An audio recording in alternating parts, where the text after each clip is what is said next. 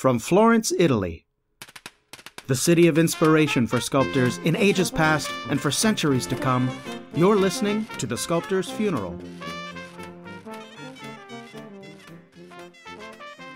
Good day to you all, and welcome to The Sculptor's Funeral, the podcast focused on the concerns of the contemporary figurative sculptor. I am your host, Jason Arkles, a sculptor and instructor living and working in Florence, where all the great sculptors are dead, and I don't feel so well myself. And today we're going to be talking about TRAC 2015. TRAC, T-R-A-C, stands for the Representational Art Conference. Last week, TRAC convened for the third time in 4 years in Ventura, California, where it is sponsored by the California Lutheran University.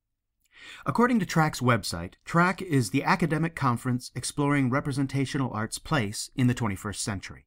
Over 400 artists, educators, and academics gathered for 4 days to attend dozens of presentations by leaders in the field of representational painting, philosophy, art history, and more.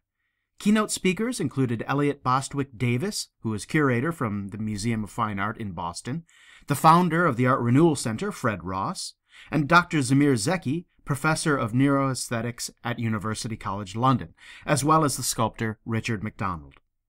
Dozens more spoke or presented academic papers. Other events included 9 different demonstrating artists, a juried exhibition, an off-site gallery, museum, and studio tour, and a gala dinner.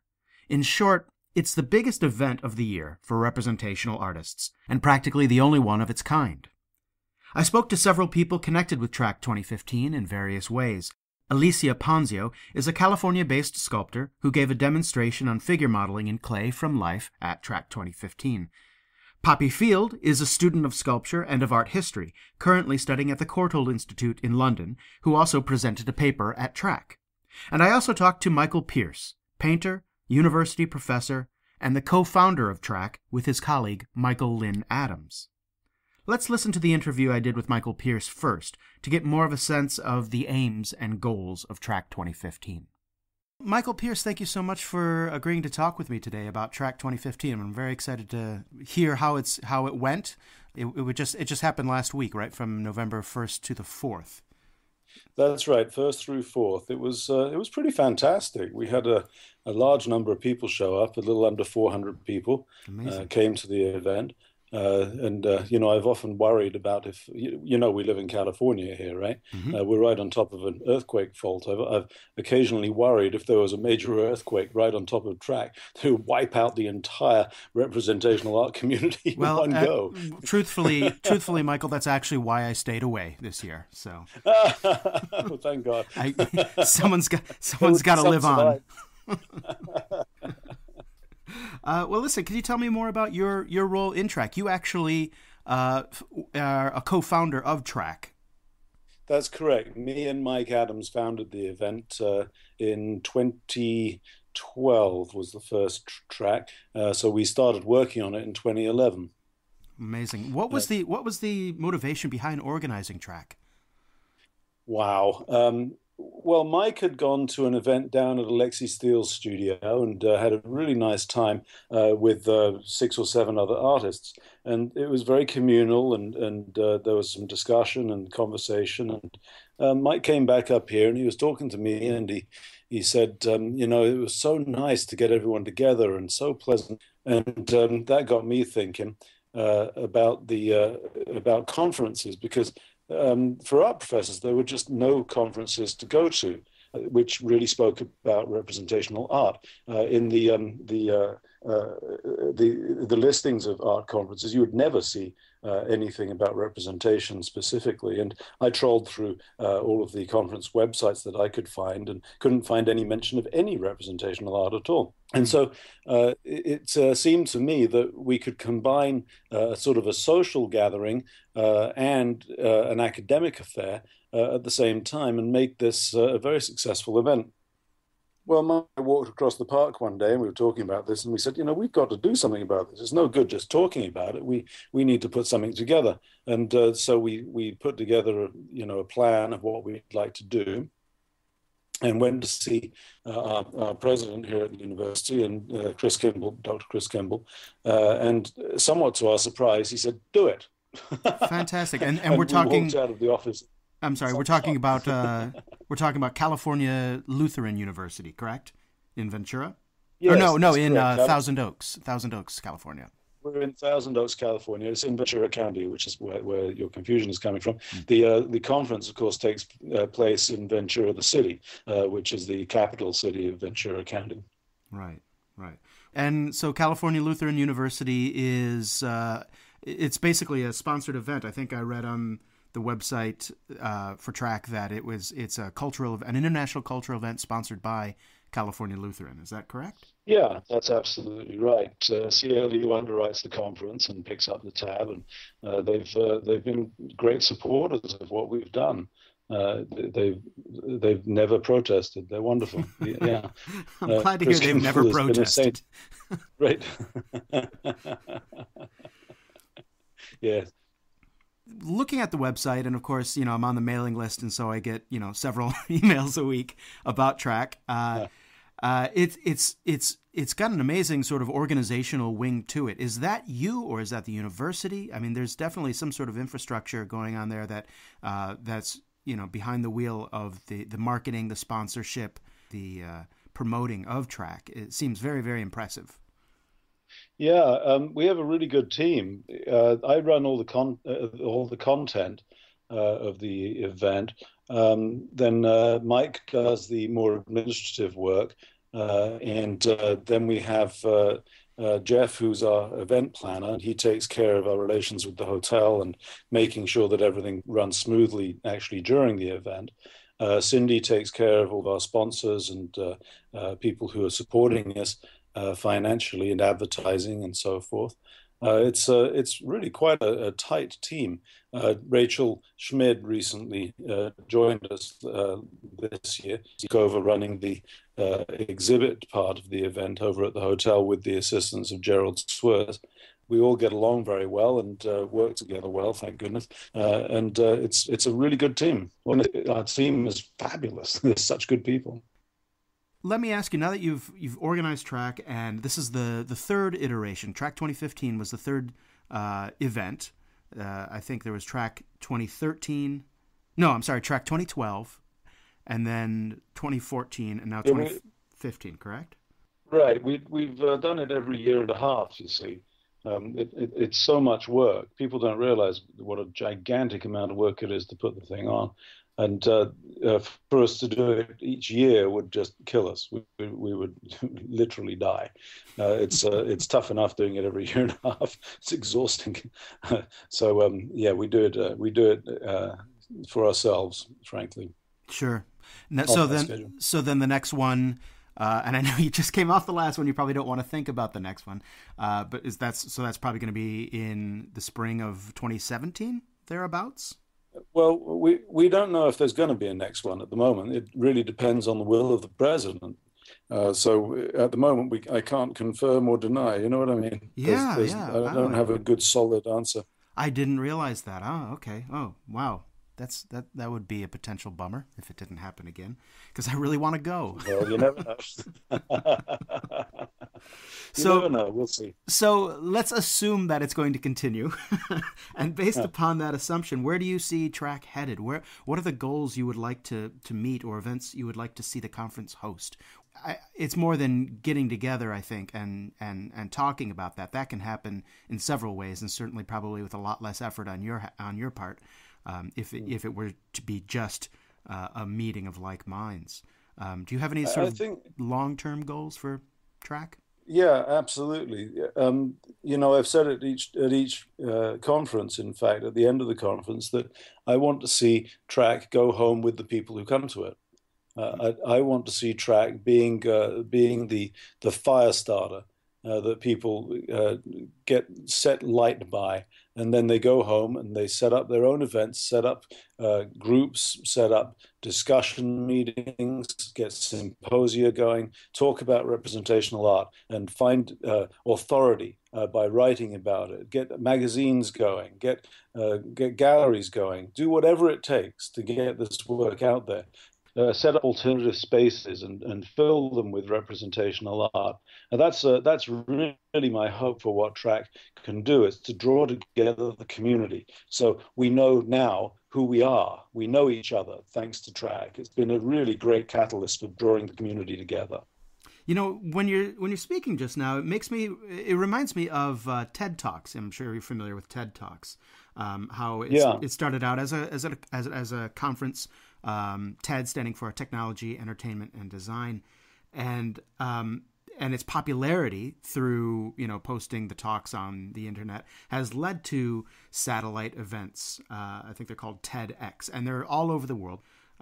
Is that something you'd like to see happen with TRAC? Do you think TRAC could become sort of like Representational Art TED and sponsor in some way or be affiliated with sort of satellite venues, satellite conferences around the world? I think that's a distinct possibility. TRAC has to morph and become something else, I think. It needs to spread and go to other places in the world. And we'll make decisions about what we want to do with the conference name and how we support other people in these kinds of efforts in the next 6 months or so, I'm sure, as we make decisions about the future. But yes is the answer. I would personally love to see that happening. I'd love to see us go to Florence, for example, where you are. Why not? There's a strong center of representational art there. How about Barcelona? There's the MIAM right there. There are these sort of thriving centers of representational art, which would do very well by having conferences and events taking place in their venues. Yes is the answer to that. I would like to see more. Well, is there a possibility of maybe at the next TRAC actually streaming some of the talks and demonstrations online, or recording them on a video and putting them out as YouTube clips? Or? We did have some video out there. We wouldn't stream it live. We would only after the event, because otherwise, why would anyone come to the conference? So, okay, fair enough. So yes is the answer. Streaming video and making better use of the internet definitely is an important tool in what we want to achieve. Mm. Okay, now I'm gonna put you on the spot here and ask you. Uh-oh. No, don't worry. I want to ask you about sculpture and sculptors. My question is, well, it's not really a question. I guess it's sort of a comment, and I'd like to hear your thoughts on it. TRAC, like most similar events held within the realm of representational art, is, I think, quite naturally tilted heavily towards painting and drawing rather than sculpture. For instance, I understand, just to use TRAC as an example, and this, again, is not a criticism. It's only an observation. For instance, I understand there were no vendors selling sculpture supplies at TRAC, although there were several, vendors for painter supplies. And only one of the 9 demonstrating artists was a sculptor. The other 8 were painters and drawers. There was a sculptor represented as a keynote speaker, Richard McDonald, who is a fantastic person to have, I think, as a keynote speaker.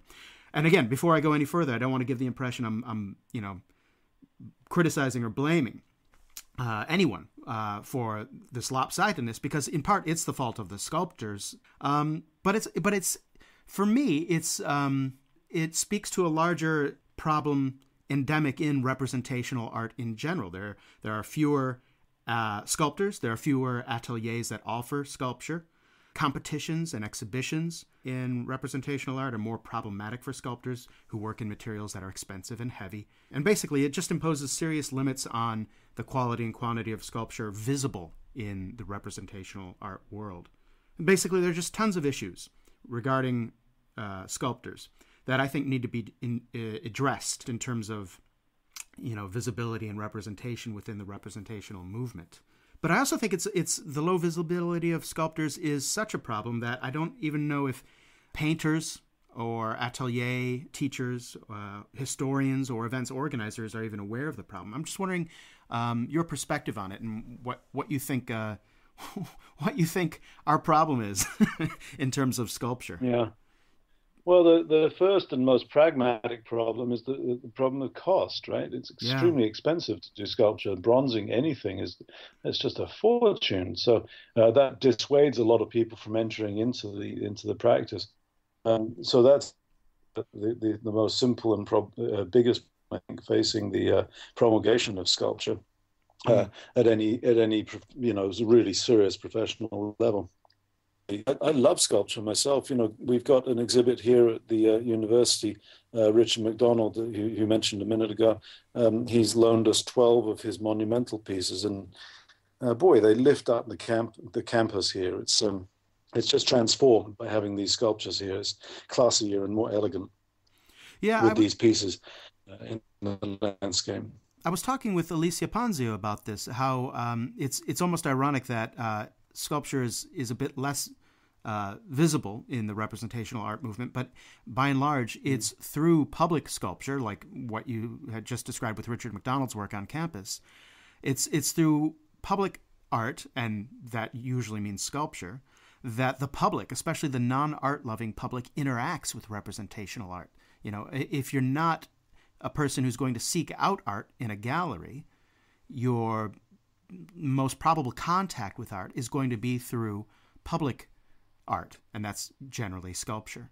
And that's something that that never really gets addressed in the representational art scene. We don't talk about public art. Well, yes, indeed, yeah, and sculptors do get a hell of a lot of attention when they can figure out how to cross over that problem of financing major work, don't they? I think of Jeff Koons's Balloon Dogs, for example. I mean, they're internationally famous. Perhaps not the best example of finessed neoclassical work, of course, but nevertheless, internationally famous representational art.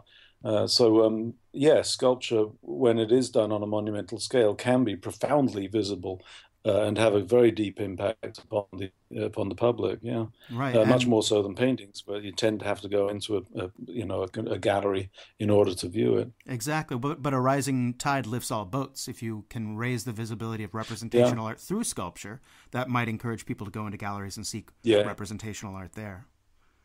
I think so. I would encourage anyone listening who has even the slightest interest in helping the representational art movement to invest in sculpture and get it into public places. But invest particularly in really good quality, imaginative representational art that captures the public's attention. I think that's super important. Yeah, I do too. Yeah, and it's a shame. I think sculpture really is probably.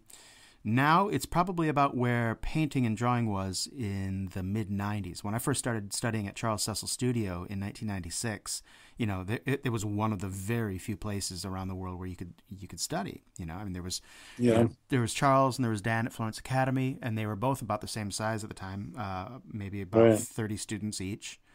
There was Atelier Lac, or I think at that point it was just the Atelier or whatever it's called, in Minneapolis, and there's nothing in London, very few opportunities elsewhere. You had, Lime Academy, you had New York Academy of Art, and that was it. And now there's just hundreds of ateliers. For tons of them, yeah. Yeah, for painters. For painters. Yes. For sculpture, much fewer. But it's a generational thing. Rob Bodum has trained a generation of sculptors who are opening up ateliers. I've got about a half dozen different former students. It'll get there. Outstanding. But we are making progress. The world is becoming a better place, and we're I think instrumental in doing that, aren't we? All of us working in representational art are doing that. Yeah. We've had this austerity of modernism for such a long time, and then the nihilism of postmodernism. It's time for a more positive outlook, and representational art, I think, has the ability to offer that positivity and transcendence and beauty. Michael Pearce, thank you so much for talking with me today. That's my pleasure, Jason. Thank you for having me. It's a joy to talk to you about representational art in the 21st century. That was Michael Pearce, co-founder of TRAC, speaking to me via Skype in California. Next, we're going to hear from Alicia Ponzio. Alicia Ponzio studied and subsequently taught sculpture at the Florence Academy of Art here in Florence before returning to California in 2011. Alicia teaches sculpture and artistic anatomy courses at J. Hess Studios in San Francisco, as well as workshops in various locations around the United States and Canada. Her clients include Pixar Studios, the University of Calgary, and Brook Green Gardens. At TRAC 2015, among the painters, Ponzio was the sole demonstrator of sculptural technique, modeling a torso in clay from life over 2 evenings. So, Alicia Nicole Ponzio, thank you so much for coming on The Sculptor's Funeral today, talking with me. Thank you so much for having me. I'm glad to be here. Now, at TRAC, you were asked to give a demonstration in which you modeled a clay model, a torso from life, and you had to do it in about 6 hours. Could you tell us a little bit about that? Yes, sure. I'd be happy to. I was asked to do a demonstration. Most of the demonstrating artists were, well, all of them were painters other than me. So they had 4 hours to demo, but they allowed me to continue my demo for 2 nights, which I was very pleased with. And TRAC supplied the model. He was fantastic, very good model and fun to work with. He looked amazing. Yes. Really great character, and also really happy to be modeling, happy to be there. In fact, he gave a presentation at TRAC about the model's experience. He was really involved. Oh, no kidding. Awesome. It was really neat. I didn't get to go to it, but he told me a little bit about it. But as far as the demo goes, it was really a great experience. I was working from about 7 p.m. till midnight, both nights. Till midnight? Till midnight, pretty much. 11:45 they had us. And at first I thought that was a little bit of an odd choice. I usually don't, at these conferences, don't end up demoing late at night like that. But I actually thought it was a really great idea after experiencing it, because people were at papers and talks all day long, dealing with theoretical issues and talking about their art. And I think in the evening, the opportunity to just watch another artist demo was kind of relaxing and fun. It brought people together. I thought it was a really great way to do it in the end. Right. And so you were talking as you worked and explaining things. Did people have a lot of questions about your technique? They did, and I wasn't necessarily explaining every step, partly because I wanted to just sort of showcase how it's done without interruption. But I do encourage people to ask questions, and I really appreciate that. Also, because I teach a great deal, it helps people to understand what they're looking at, and I think asking the questions keeps them engaged. So there was conversation a lot at some points. Sometimes I was working for half an hour uninterrupted, so it just depended. But there were a couple of really hardcore people that stayed for the whole 10 hours, really, of the demo. No kidding. Were they sculptors or were they painters? They were both. They were both, actually. There were 2 or 3 that were there every minute, I think. Wow. And asking questions and really engaged. And then there were a lot of people that came and went throughout, which is great. I would say the majority of people at the conference were painters, I could safely say. Yeah, I'm sure. Yes, but there were presentations about sculpture. There were other sculptors present, and I would say there was a great deal of interest in watching a sculpture demo, at least from the feedback that I received. Right. I don't know if I've seen too many times a sculpture demo using a live model before. Painting demos are quite common, but sculpture is it's different. There's just more involved in the creation of a clay model than an oil sketch, for instance. So it's really cool that you were able to do it, and I understand why. Because of that, you were alone in terms of all the demonstrating artists. I think there were like 7 or 8 other artists demonstrating, and they were all painters. Is that right? Yes, that seems about right. I didn't know the exact number, but yes, they were all painters for sure. Or some people did drawings, of course. Right. Yeah. Right. But of course, I demonstrate a lot in the classroom when I'm teaching, usually 15, 20-minute demos to get people started. But I've only started doing these demonstrations, I think, a little over a year ago at the Portrait Society from a live model in front of a larger audience.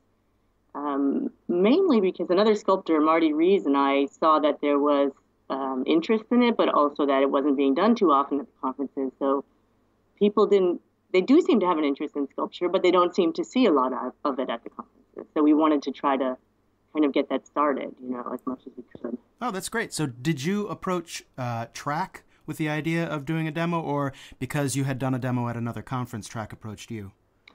It was the latter, yes. Oh, great. But at the Portrait Society, Marty Rees and I approached them the first time we did a demo together, and they were really happy to. The leader of the Portrait Society, the director Ed Jonas, is a sculptor as well, and he was really happy that we volunteered to do it. No, I think it's great, and I think it's also pretty brave as well.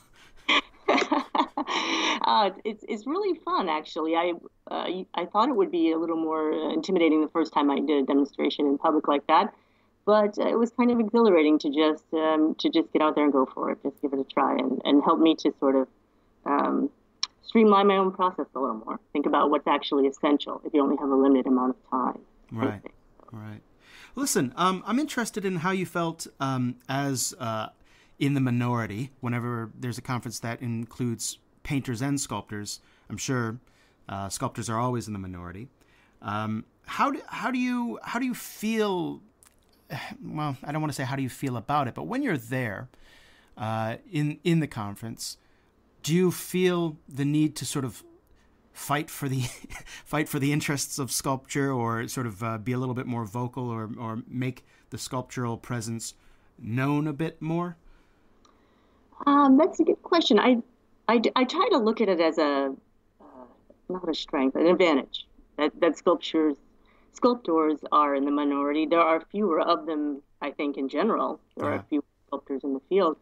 But I try to look at it as an advantage that there's a smaller number of sculptors at these conferences, so you can get the opportunity to get out there and get attention for what you do, because people are interested. As I mentioned, a lot of the painters are fascinated by seeing the process, but they maybe haven't been exposed to it as much. So a couple of things that I go through in my own mind are, I try to think of it as an advantage. I try to also think of us all as figurative artists. I think that TRAC did a pretty good job of presenting the information that was applicable to either sculptors or painters. Do you think that there's anything that time and again at conferences like these gets left out because of just not intentionally, but just because these are generally organized by people who are painters or come from a painting sort of background, issues that don't get addressed that are pertinent to sculptors, perhaps more than painters? Certainly. I mean, I guess I felt that more at the Portrait Society in the past, because a lot of the presentations there tend to focus a little more on the technical aspects of creating figurative art. Right. And most of the presentations are by painters on that level, and the vendors that are present, which is a big part of the conference, are all painter focused. I don't think I've seen any vendors there I can't recall any vendors that were focused on sculpture supplies, and none at the Portrait Society either. I think, in my own personal opinion, a lot of sculptors get their supplies at places like Home Depot or. Yeah, no, absolutely. Lowe's, Home Depot, hardware stores, ceramic supplies rather than, fine art supply stores. Exactly. Yeah. Well, here in Florence, I'm sure you know that Zecchi, the world famous art supply store, has crap for sculpture. It really doesn't have much at all. Exactly, I would agree with that. But another part of it is, I mean, I think a lot of us make our own tools. I make my own armatures. I don't know that a vending opportunity would be very lucrative for a sculpture supply store. I mean, and also, for example, if I were to buy clay at a conference, how am I going to ship it home without spending? Yeah. Not being a vendor, I couldn't say what the possibilities are, but no, that's a good point, though. It's a good point.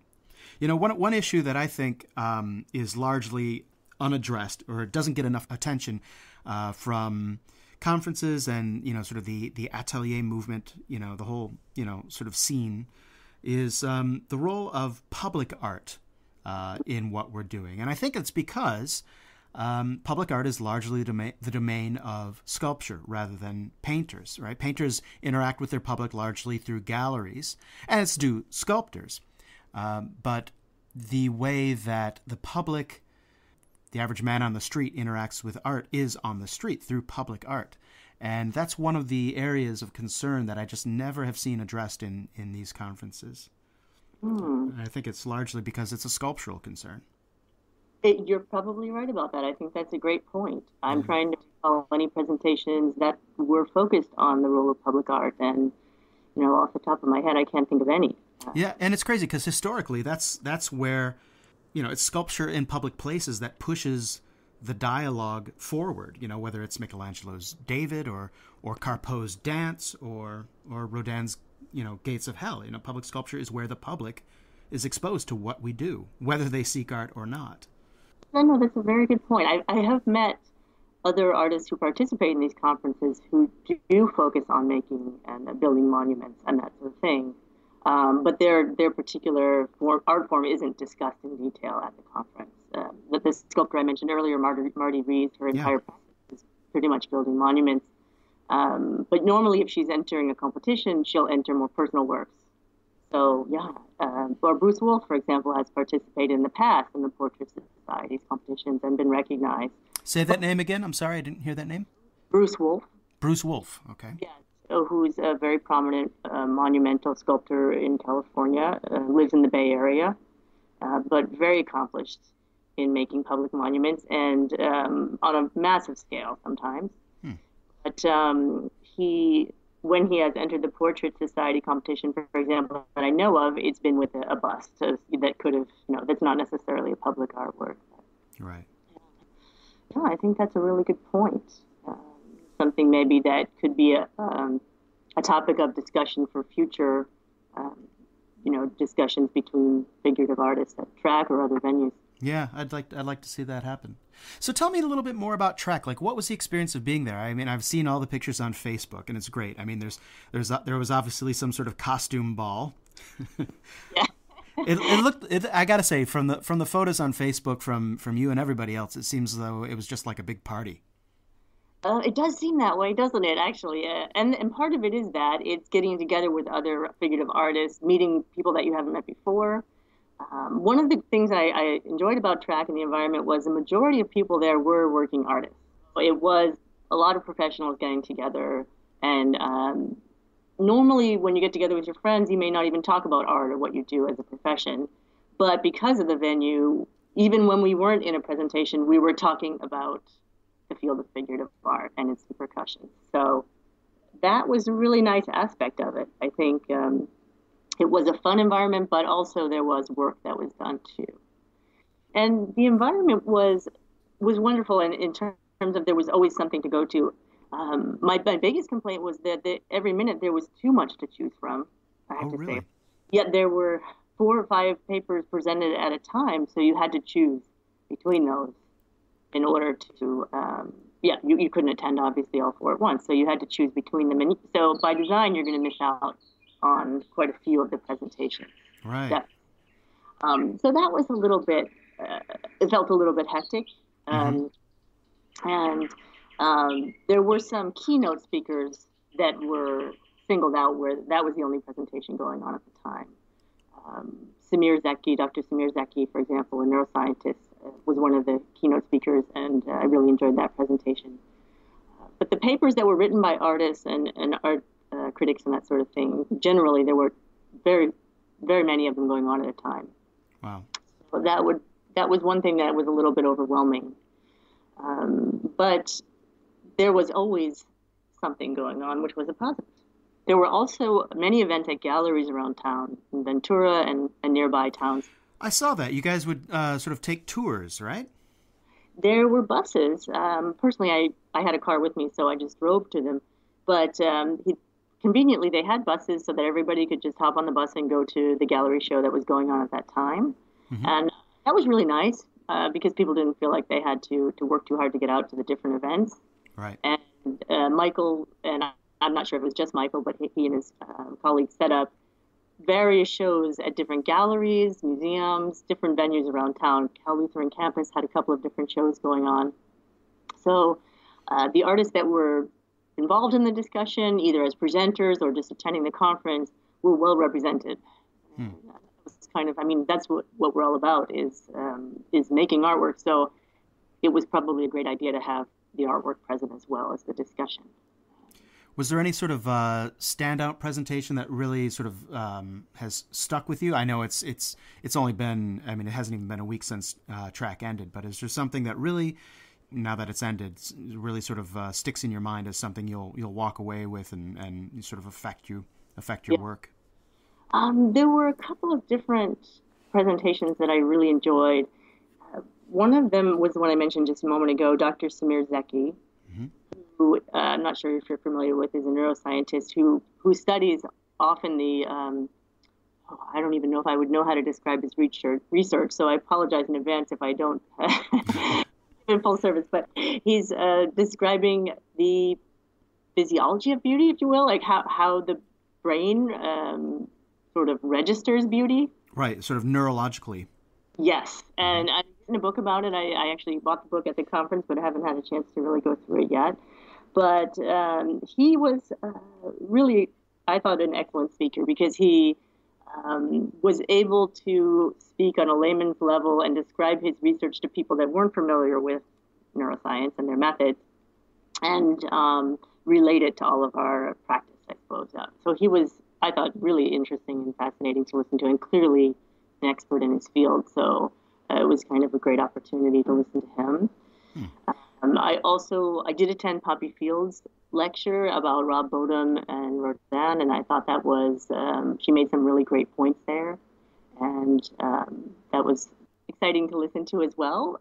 Poppy's a young student at the Florence Academy, so I was inspired to see her sort of thinking about the bigger picture of what she's learning.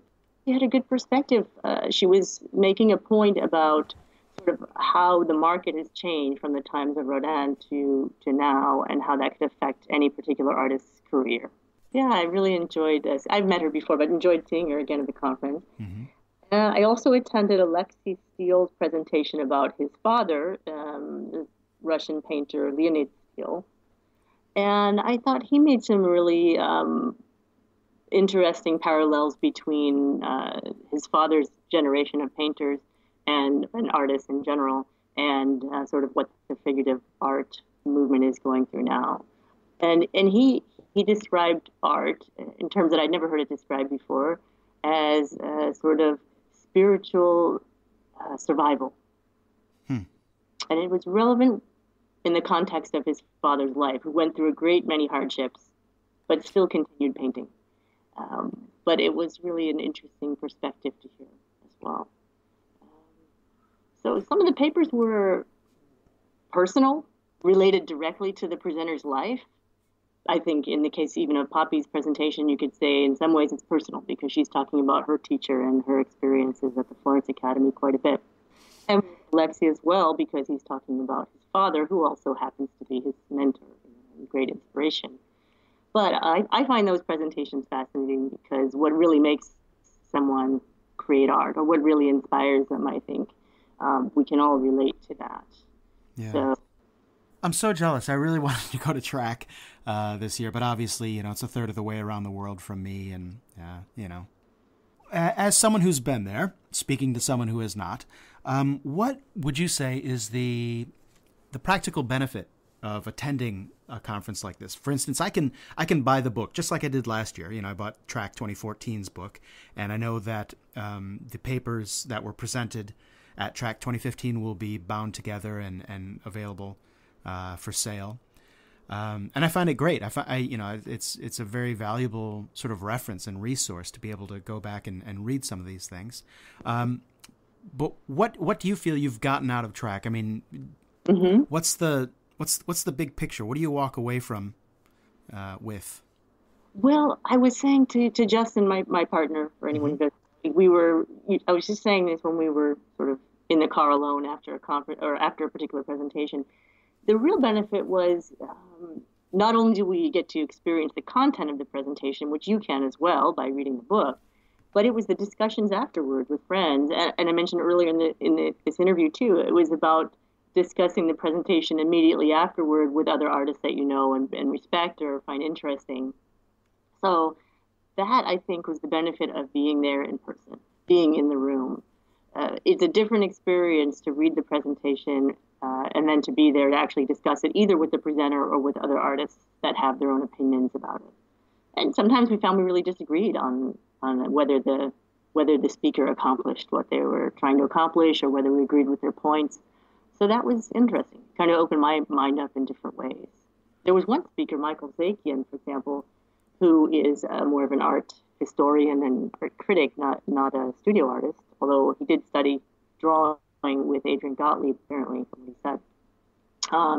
But he actually had some concrete examples. He was doing a slideshow, and I think some people, at least from me talking to them, were offended by it because he would show images of people's artwork who may have even been in the show, might have even been sitting in the room, and use them as negative examples. He was talking about what is content in art. And some of the images he brought up, he was saying this content fails. This particular painting fails to actually come together in a coherent way. Wow! Wow! So I think a lot of people are used to, or were used to, or were open to that. We're not really ready to hear that, because I think as artists we can put ourselves in that artist's place and say, wow, here we are at the show, and this guy's saying negative things about my painting, and so it hit home with a lot of people. I actually appreciated it. I was gonna say, I think I would even if I disagreed, I think I would appreciate the idea that it wasn't all just sort of, TRAC as, group therapy, and they were all patting each other's backs, and you actually used the phrase that you thought that some people weren't ready to hear that. And I think that's a very telling phrase. I think as this movement, whatever you want to call it, grows and gets stronger, I think we're going to have to develop thicker skins in the face of people who will start to take us seriously enough to disagree with us. Yes, well, I agree. I do. And then, as much as I wouldn't want my work necessarily singled out in a negative way, if it did happen, I would hope that I'd be ready to hear it, honestly, because I do think that someone who's honest with you about their opinion is really, in a sense, respecting you more. Absolutely. Who tells you positive things without really meaning them, not sincerely. So I appreciated it. I thought it was brave that he did that. The artists that he did single out were all pretty well established, to the point where I think they probably wouldn't be harmed by a little bit of negative feedback. And it's possible that they've heard it before as well, being... And some of them are personal friends of Michael Zakian. So as I mentioned, he's being honest with people that he respects and knows. It's not... He wasn't singling out someone who just graduated from school and is trying to survive, I don't think, anyway. That was my impression. So I thought it was good that he did that in the end. But people I spoke with, many disagreed. So it was really interesting. That part was really interesting for me. Well, that's great. Listen, Alicia Nicole Ponzio, it's been a real pleasure. It's sort of crazy that we've never met because, we're both here in Florence at the same time for years. You were there when did you arrive? 1996. Oh, yes, you were there when I was there the whole time, definitely. So yeah. Well, I've been back and forth, but I've been here solidly since 2009. But I don't think I've ever been more than 12 months away. Yeah. So.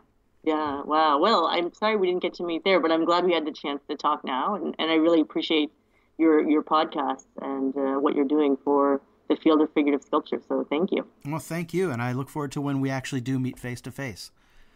Me too.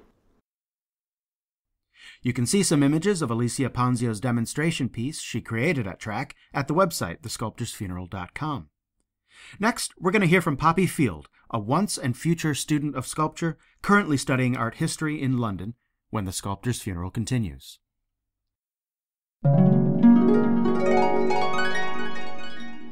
Hey, podcast listeners. The Sculptor's Funeral is made possible by your generous donations, as well as by our sponsor, Blick Art Supplies. That's right, friends, Blick Art Supplies, the largest and oldest provider of art supplies in the United States, shipping their quality wares around the world. Their superior customer service, extensive selection, and competitive prices make them the choice for professional and amateur artists, art educators, architects, designers, students, and hobbyists. Virtually anyone requiring quality art materials for work or for pleasure. And seriously, there isn't another art supplier on the web with as many supplies and materials specifically for sculptors than Blick. It's really huge. They have over 70,000 products for artists of all types. You can get everything you need, from dozens of different clays and plasters to fine Italian marble carving tools, clay modeling tools, specialty casting mediums, body casting supplies, turntables, armatures, books on sculpture, you name it. If you need it for sculpture, they got it.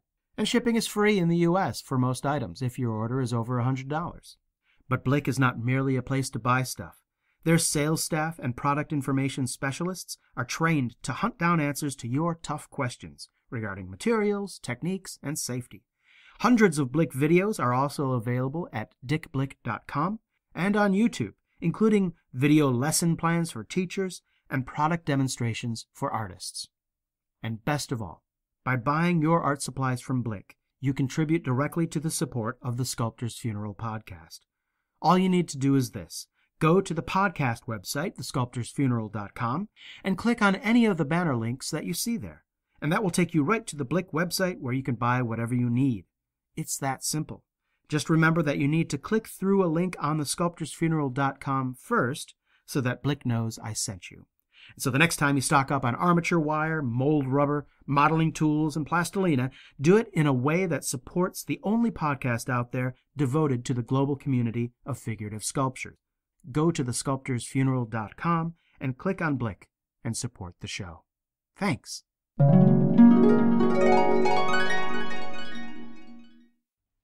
My next interview is with Poppy Field.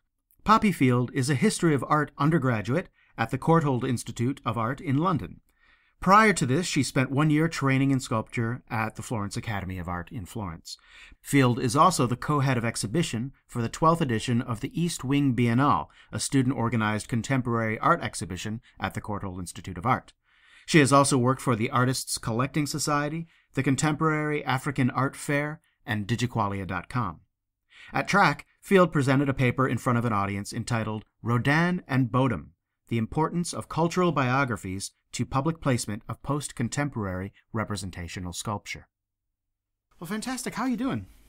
I'm well, thank you. Recovered from my jet lag and back into the swing of things at university, thank goodness. How long have you been back? I got back late on Thursday night, so a long weekend. Yeah, it's a 9-hour trip, isn't it? Or 9 hours difference. Yeah. Yeah, that's a long way to come. Well, excellent. I talked to Alicia Ponzio this morning. Oh, did you? Yeah. I had to get up at 6 in the morning. Well, actually, earlier than that. And then talk to her, it being 9 p.m. her time yesterday. Oh my gosh. And she was absolutely fantastic. You know, it actually amazes me that I'd done a whole year at the Florence Academy of Art and not actually seen a sculptural demonstration ever. Really? So to have 8 hours watching a graduate who works in a similar method to the way I've been trained just fly with the clay, it was incomparable to anything else, actually. I mean, of course, we're shown basic stages, but not something from conception to looking like a figure, because the time that takes is valuable for teaching other things, I suppose. No, it makes sense, yeah. I mean, it's one thing to learn how to do a figure, but it's another thing to actually do a figure in 8 hours from start to finish. Yeah. Exactly. Yeah. So, Poppy Field, you're a student right now at the Courtauld Institute in London, correct? Yes, that is. And you flew all the way out to California for TRAC 2015. Yeah, it was quite mad, but I did. Well, so tell me about that. The conference obviously means a good deal to you. What were you hoping the conference to be? And what were you hoping it to do? Did it live up to your expectations?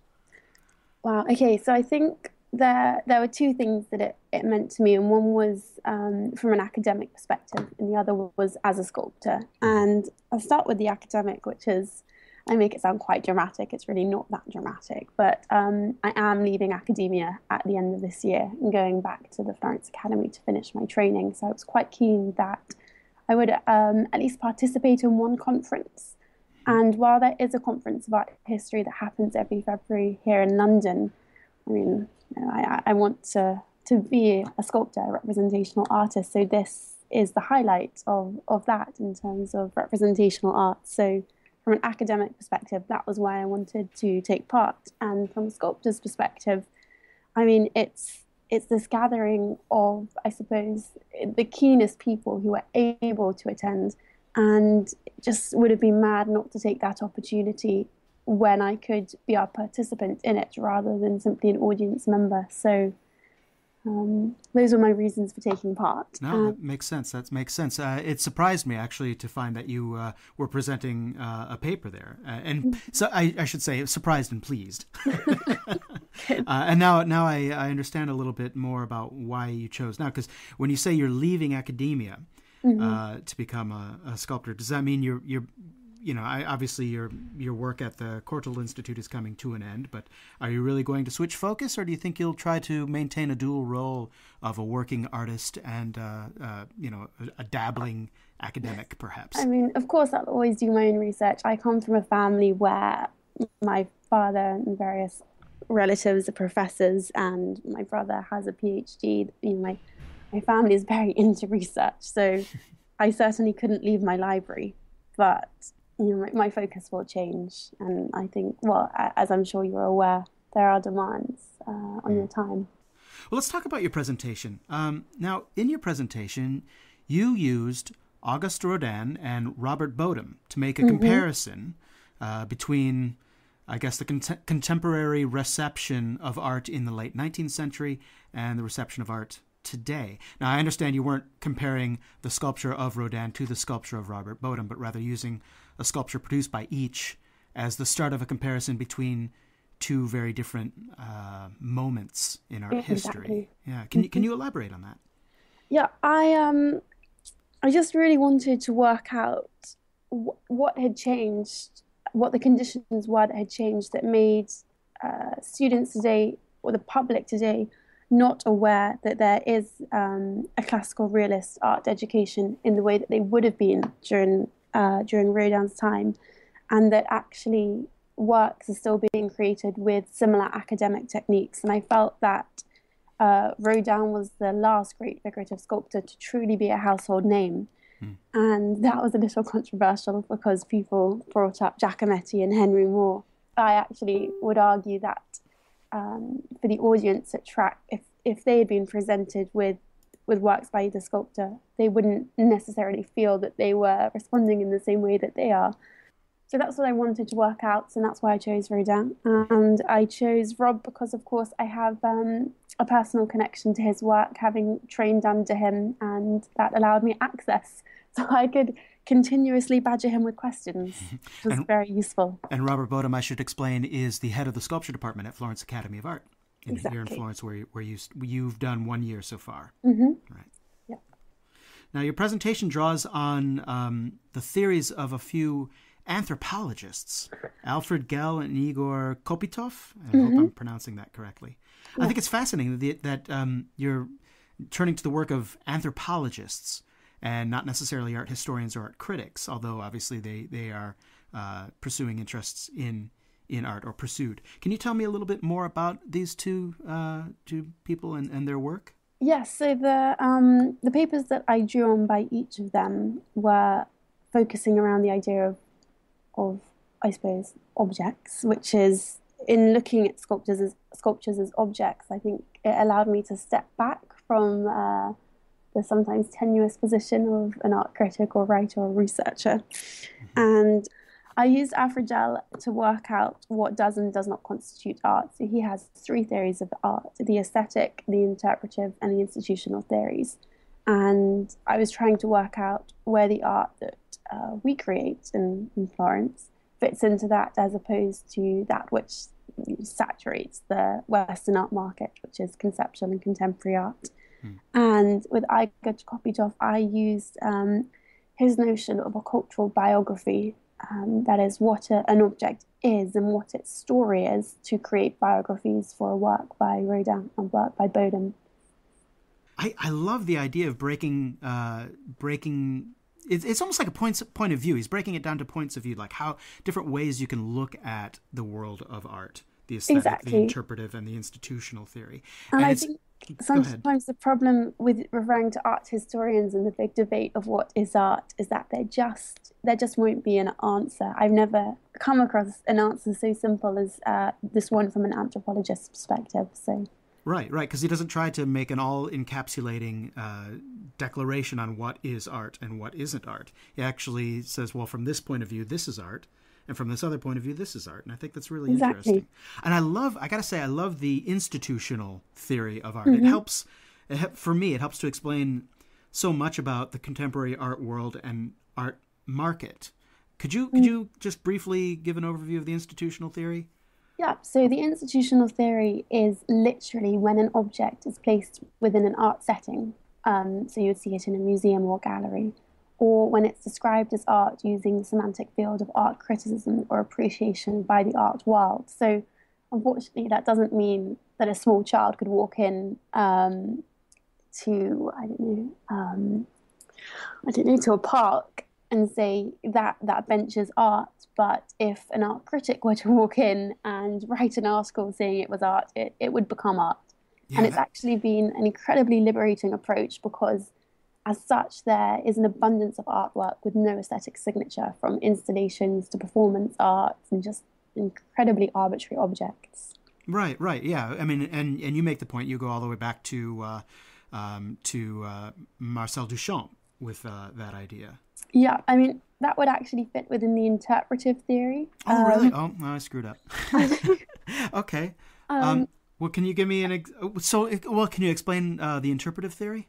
Yes. So that's when, I mean, of course, it's a tricky thing because it could fit within both, but I would just imagine that Fountain is perhaps more settled within the interpretive theory because it's when something fits within a system of ideas based upon the art historical tradition. So that's something that is much more conceptual rather than having an external aesthetic. So that it doesn't necessarily have a symbolic function. It's simply within the system of ideas. Right. I think I understand. That's fascinating. But back to the institutional theory. I won't say it justifies, but it certainly explains so much of the art world's perspective on art. That basically it's reliance on an authority to tell the public what is and what is not art. Mm-hmm. And for me, from a historical perspective, it's interesting. It's almost like it's a substitute for the older system of officially sanctioned art, official art that was promoted by whoever, Louis XIV or the Pope or the Académie Royale. Mm-hmm. Basically these official institutions that would say this is the kind of thing that art is, and this is what artists should be working towards. And it seems to be we have a replacement for the monarchs and for the Academy in the form of art critics, mm-hmm. gallery owners, and millionaire collectors, I guess.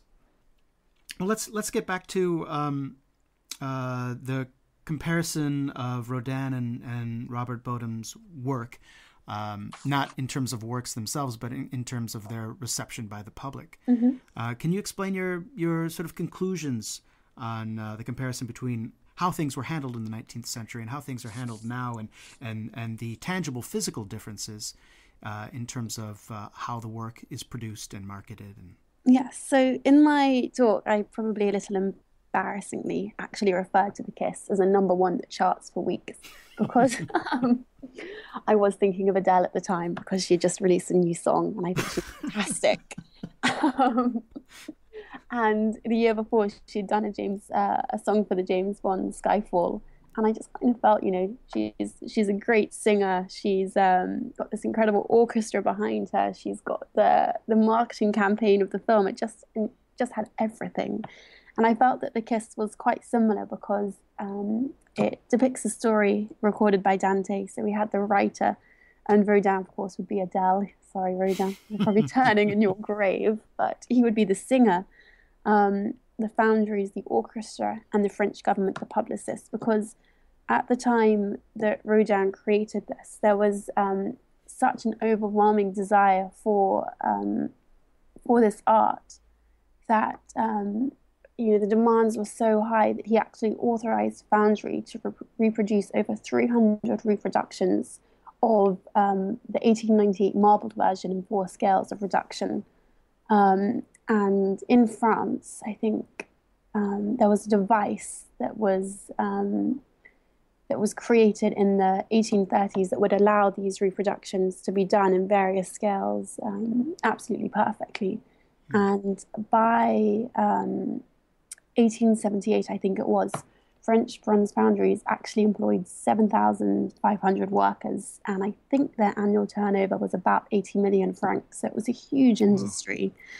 Well, then I think your comparison to the music industry of today is absolutely apt, because what you're talking about, describing, the all the people behind Adele's, song, the publicist and the writer and everything, and the same sorts of infrastructure were in place for Rodin, because the industry was there.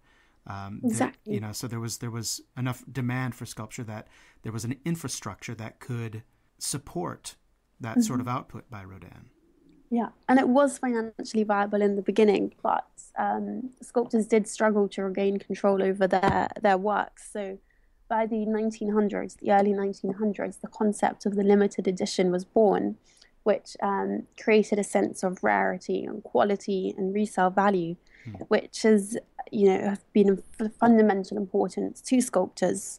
But the problem is that in comparing the circumstances around these works, there are obviously over 300 reproductions of the Kiss, and at the time of writing, the sculpture by Robert Bodum I was discussing is called Feline, and there were only 3 of that, and there will be no more than 12. And this is important, and it's also to do with notions such as artist resale right and copyright, why the dissemination isn't quite the same. But what it means is that the general public aren't having access to these sculptures in the way that they would have done before. And there was a fascinating talk at TRAC called 21st Century Museums in Representational Art, and it was a panel discussion by some incredible curators and critics. And they're kind of, the general thing that they seem to be conveying is that actually there is a huge amount of resistance to representational art going in museums, which is unfortunate, something we all knew. But listening to these 4 figures who were actually arguing that they were trying to change that was great. So I believe that it will happen. But what my paper, I suppose, really was arguing was that when it does happen, we're going to need to have some notion of a cultural biography, some kind of description explaining why we see the works as they are. Because otherwise I don't know how a viewer would walk in and see a work such as that by Robert Bodum and instinctively know that it was produced today despite movements such as Cubism and Futurism and Surrealism. So you think you're saying that someone might walk in and mistake it for an older work rather than a contemporary work? Exactly. And what do you think? You say you talk about writing a cultural biography, but what does that mean in real terms? Now, how will a cultural biography sort of inform the public that this sort of thing is going on? What form does the cultural biography take? Okay, so if you imagine the biography of a person, it's where they're born and who to and what they do with their life. It's their story, and in the same way, the cultural biography creates the story of the work. So it acknowledges that objects, or in this case art objects, are culturally constructed entities. So they're created within a culture. And that within that culture, they're going to be endowed with culturally specific meanings. So in terms, for instance, in this case, I discussed the significance of bronze, because the way that the Kiss was disseminated was obviously in bronze reproductions, and Feline is cast in bronze, so the significance of that. And that over time, they'll be reclassified into culturally constituted categories. So in the way that our culture, at the time Kiss was created, would have considered that high art, whereas today, unfortunately, figurative art is supposedly more niche. Wow, it's really cool. I think it's great that you were, at least for a short time, attempting the dual role of working artist and working academic, because in general, I think one of the most valuable things about TRAC is not only does it galvanize individuals all working towards similar goals. We all get to meet and discuss ideas, and that helps spread ideas amongst us. But I think most importantly, possibly, things like TRAC provide a cogent message to those artists and academics and the public at large who otherwise might not consider a return to representational work as fully legitimate, you know, in a cultural or an academic context, you know? So is TRAC itself building that cultural biography, do you think? I do think, that's kind of tricky. Because I haven't thought of cultural biography, which is probably silly of me, but in relation to people or events, only artwork. So, because if the cultural biography is tied merely, or not merely, but solely to the work itself, then it's really up to, for instance, you know, to use your example, Rob Bodum, it would be up to him to make it to provide the contemporary context, whether that means not working in bronze or you know, providing sort of symbolic or some sort of physical clue in the work that says it is contemporary rather than a 19th century. Because obviously, you know, at its face, it's a reclining nude in bronze, and nothing says 19th century more than that. So I don't know. It seems as though it needs to be a broader context, perhaps, than just the work itself. You know, things like TRAC providing that cultural biography. Am I totally off base? No, I think you do have a point. I'm not entirely sure how to articulate a response other than to nod and smile, but unfortunately that doesn't translate well over Skype. Well, yeah, I'll make a note. I'll point out to my listeners that she is now nodding and smiling. So, what's next up for you? Where are you headed? You're wrapping things up. Well, I guess not. You still have a full academic year ahead of you. Yes. So thankfully, I only have one project left now. This year's been a bit crazy. I was also working for a contemporary African art fair full time for the first month or so, which is fantastic. And I do want to take this opportunity to say I'm not against conceptual art or contemporary art. There are so many pieces that I do enjoy. I don't think that figurative art has to exist like in a state of warfare with this other kind of conceptual and contemporary art. I don't think that's the case. They can coexist. You know, I'm so glad you said that, actually, and not that I assumed otherwise, but I think you're probably in the minority of our group, our mutual friends and peers, in that your background in art includes the study of contemporary art. Yeah. And I think your presentation at TRAC is valuable in that it places representational art in the context of contemporary art, but not from an outsider's viewpoint, nor from the point of view of opposition, which I think is a problem with some of the voices coming from within the representational art movement. You know, I think of, you know, Fred Ross, the founder of the Art Renewal Center. He kind of comes to mind as someone who's very confrontational and antagonistic towards contemporary art.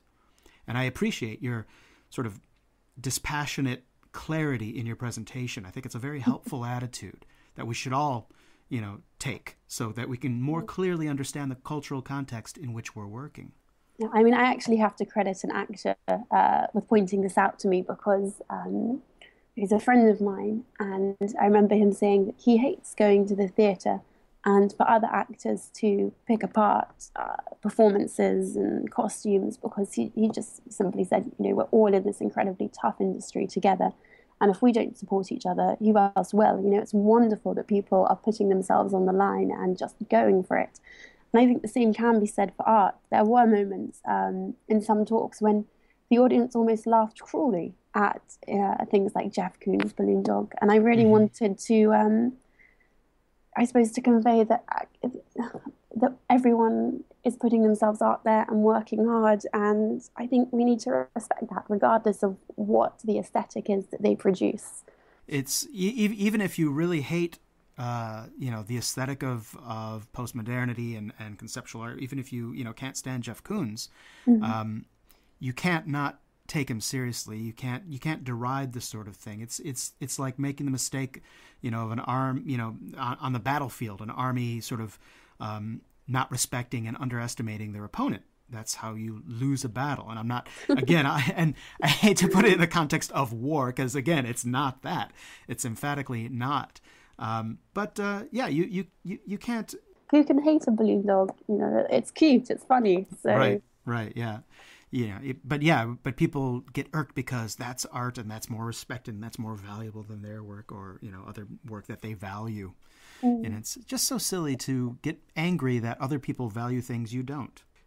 The fact that Jeff Koons exists takes away nothing from what, you're doing if you're a representational artist. He doesn't affect you in any way. And if you let him affect you in that way where you're forced to, deride him and downplay his worth, because like him or not, he's a cultural force, and like it or not, contemporary art is here and has been here for a while and probably will still be with us for a little while longer. So I think you're right. I think it's a mistake to disrespect that. You can dislike it, but maybe you can't disrespect it. Exactly. Well, that's a relief that we've got that out. I hope we don't have any hate mail. Sad, I suppose. Fantastic talking to you, Poppy Field. Thank you so much for talking with me today. Thank you for having me. And I want to thank you all for listening. Now, for pictures of Alicia Ponzio's demonstration and other events at TRAC, just surf on over to thesculptorsfuneral.com and click on the image gallery for this episode, which is episode number 42. Now, if you want to join in the conversation about TRAC and other topics, you can do so at the Facebook group page for The Sculptor's Funeral. Become a member of the group while you're there so you never miss an episode. And as always, you can subscribe to the podcast at Stitcher Mobile or on iTunes, or subscribe from any service from which you get your podcasts, and receive the podcast automatically downloaded on your PC, tablet, or mobile every week.